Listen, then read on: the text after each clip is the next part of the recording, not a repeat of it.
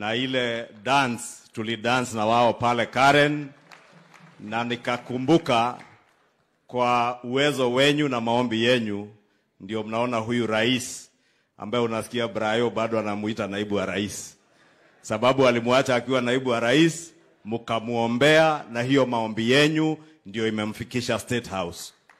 Na mimi mheshimiwa rais, nataka nikubaliane na Archbishop na governor wetu, mwaka ujao hii sherehe imekaribia State House. Lakini pale State House hapo gate C kuna uwanja iko hapo.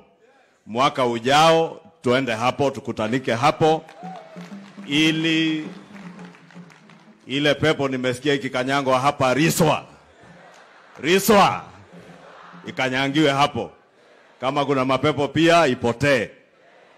Kwa hivyo nashukuru kuwa nanyi hapa, na pia Bishop nashukuru kwa ujumbe wako, na umetuambia vizuri sana that let us embrace unity as a nation. Whether we encounter challenges or whatever turbulences we encounter, we must always embrace national unity. Now, Bishop, I want to assure you that that is where all the people of Kenya are, in the spirit of embracing national unity. Na pia umetuelezea vizuri, Archbishop, kasema ya kuwa kama kanisa tunalo jukumu ama mnalo jukumu kama viongozi wa kanisa, na kanisa liko na jukumu ya kuweka matumaini kwa watu wa Mungu, sababu bila tumaini maishani tutakosa hata maana ya kuishi. And I want to thank you, Archbishop, because you put it so well that the church must be the one that gives people hope. And I thank you because in your message you are giving us hope. Na hili kanisa ni la kupea washirika na Wakristo na Wakenya tumaini la kuendelea kuishi na maisha. Umesema vizuri pia, Archbishop, ya kuwa hiyo mambo unasikia inaitwa SHA, watu wanachanganyikiwa, na nataka nimuunge Governor Sakaja mkono. Because Archbishop, you told us as a church, you support the move to SHIF. SHIF ni Social Health Insurance Fund. SHA, tusichanganyikiwe, ni kampuni ambayo inaendesha hiyo mambo ya health. Inaitwa Social Health Authority. Na governor ametuelezea vizuri. And Your Excellency, want to ask, now that we have sworn in the Deputy President, baadhi ya kazi ambazo utampea kwa IBEC, ashikane na hawa magavana ili watusaidie kuelimisha Wakenya mambo ya Social Health Insurance Fund. Sababu changamoto tulilo nalo ni watu kuwa hawajaelimishwa ya kutosha, na wakawa wanapotoshwa ile NHIF tulikuwa nayo, na sasa hii SHIF, sababu ni N tu tulitoa tukaweka S ikakuwa social. Ili Social Health Insurance Fund, vile wewe rais ulituambia, ya kuwa serikali utakayounda itakuwa ni serikali ya kumchunga mama mboga, mtu wa bodaboda, na yule aliye hapa chini ainuliwe, asiwe anafinyiliwa. NHIF imetajirisha watu wengi Kenya hii, rais. Na wale walitajirika ni wenye mahospitali kubwa kubwa, matajiri, at the expense ya mama mboga na mtu wa bodaboda. Tunafaa kama viongozi tuwaelimisha wa Kenya ya kuwa SHIF inamchunga mwananchi wa kawaida. Yule governor amesema alikuwa analipishwa shilingi 500, na mimi kama mbunge nalipa 500, wengine 1700. Sasa mwaka huu mimi na hawa wabunge wetu na hata huyu governor tunalipa zaidi ya 27,500 ili mama mboga na yeye alipe shilingi 300 peke yake. Sasa kama jameni, mama mboga alikuwa nalipishwa 500, mimi kama mbunge nalipa kama hiyo.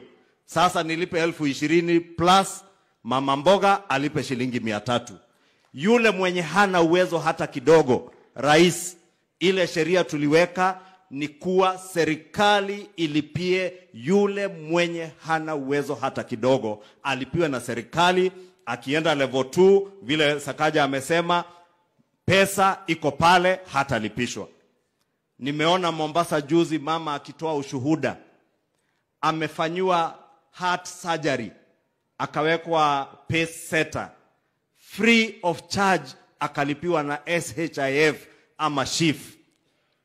Hayo mambo rais ndio ulituelezea ya kuwa utatuletea na serikali yako, na zile sheria tulipitisha tukiwa na hawa wabunge zilikuwa za kuhakikisha ya kuwa wale ambao wako chini wamebebwa na wale ambao wako na uwezo.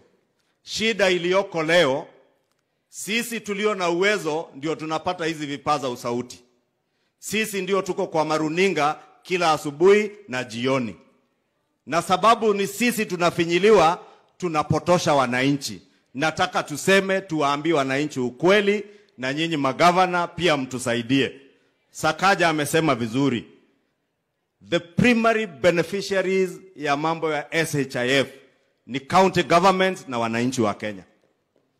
Governor Sakaja ametuambia hapa Mbagathi Hospital, wale watu wote wako Kibra, wako high rise, wakijisajili kwa Social Health Insurance Fund, anapata pesa zaidi. Kwa kila mtu amejisajili kwa hospitali ya Mbagathi, ni pesa zinaenda kwa hiyo hospitali, ipate vifaa, ipate dawa, mwananchi wa kawaida atibiwe free of charge. Because that is what we promise the people of Kenya under the Universal Health Coverage Program that President William Ruto promised us. Kwa hivyo ningeomba pia tukiwa viongozi, tujielimishe, tuelewe, ili tuweze kuelezea wananchi mambo yaliyoko ya ukweli. Ukweli si uongo. Si ni vizuri tuambie ukweli? Ili tusiwapotoshe na mambo ya uchochezi, mambo ambayo itakuja iwapoteze nyinyi, sisi tukiangalia yetu makuu. Hata mimi rais, si vizuri kulipa shilingi 27,500. Ile pay slip yangu ilikuwa imebaki pesa kidogo. Lakini nikikumbuka 27,000 yenye nalipa inasaidia mama mboga ako Kikuyu mwenye angeniita harambee nimpe 50,000, kijana wa bodaboda anguke na bodaboda aniite harambee nimpe shilingi 50,000, nasema ni afadhali nitoe hii kidogo nichangie mwenye ameniajiri na yeye afaidike. Sio ni sawa? Mumekubalia rais na sisi tusukume hii agenda ya Social Health Insurance Fund ili tubadili Kenya. Kwa hivyo magavana, Governor Sakaja, Governor Susan na magavana wetu wengine wote, nitawaomba tushirikiane ili tuweze kuwaelimisha wananchi waelewe haya mabadiliko yote vile Archbishop ametunenea leo ni ya kusaidia nchi yetu. Sitaki niseme zaidi ya hayo. Mheshimiwa Rais, mimi nimefurahi kujumuika na wewe pamoja na Prime Cabinet Secretary na wana Nairobi na hili kanisa. Mimi ni kweli mimi ni member wa PCA, lakini sababu nakaa hapo karibu Kangemi, mimi naona hiyo kanisa iko hapo karibu Kangemi pale Mountain View opposite hapo naonanga. Sunday ingine mimi nitaingia hapo, muniwekee membership niwe member wa hii kanisa. Hata kasisi wa Kangemi yako hapa na ameniambia ako na kanisa pale kwetu hapo Rungiri karibu Kabete hapo, na nimemwahidi kasisi nitakutembelea nikuwe member wa hapo Rungiri, lakini saa ingine najumuika na watu ya Kangemi ili tusonge pamoja kama nchi moja, nchi ya amani, nchi ya upendo, nchi ambaye kila Mkenya atajivunia kuwa Mkenya. Kwa hayo mengi, Mungu awabariki. Asante sana. Na nimeona tuko na wabunge wengi wa Kiambu County. Tuko na makanisa mengi tunaita ya diaspora ya Nairobi hapo. Ruaka, Gashie. Si ni kweli? Mtutungie pia hizi kanisa zetu tafadhali. Ningependa kumwalika basi ku represent senators. Wanasema hawajatambulika. Senator Aaron ili Karen ajue pia tumemtambua na senators wote wengine. Just 1 minute. I know time has gone. Na unakuanga brief. Asante.